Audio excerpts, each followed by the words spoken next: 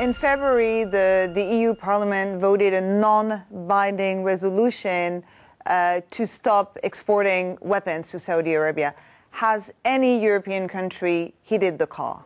The only country I know of which has imposed restrictions which are very close to an arms embargo is the Netherlands, which has basically said we will not license the export of military goods or arms to Saudi Arabia if we aren't 100% sure that those weapons cannot be used in Yemen. Countries, member states within the EU are very important suppliers of arms to the Middle East. Countries like the UK and France are amongst the biggest ones when it comes to arms supplies to Saudi Arabia or the UAE. Saudi Arabia is, as I said, heavily dependent on arms imports. It doesn't really produce arms itself.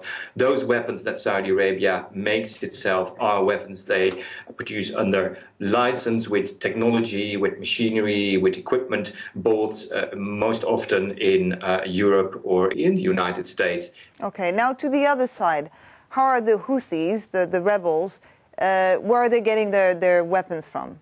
First of all, the Houthis have managed to both convince part of the armed forces to join them, and they have been able to run over a large part of the country, including the military arsenals which were already there before. Yemen has received over the decades massive amounts of arms and ammunition, mainly small arms and all that, but even the larger arms. So, for example, the Houthis have captured complete ballistic missiles for shorter range use and have fired them against Saudi Arabia. And of course, there are also indications that they get some weapons from abroad, in particular from Iran.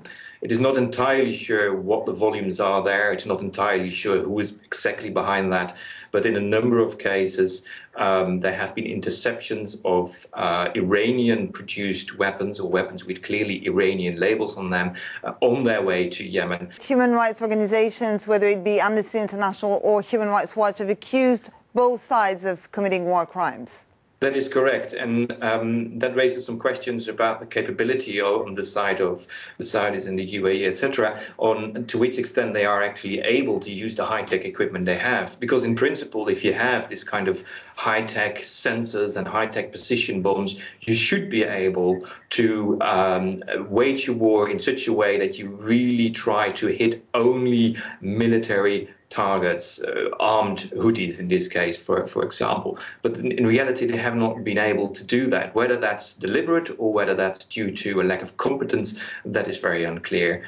On the side of the Houthis, yes, they wage a much more primitive type of warfare, you could say, compared to what the Saudis and the UAE do. And there you might have a different, let's say, they might have a different excuse for certain types of attacks in which civilians die, in the sense that they don't have the equipment to do surgical strikes, whatever you would like to call them.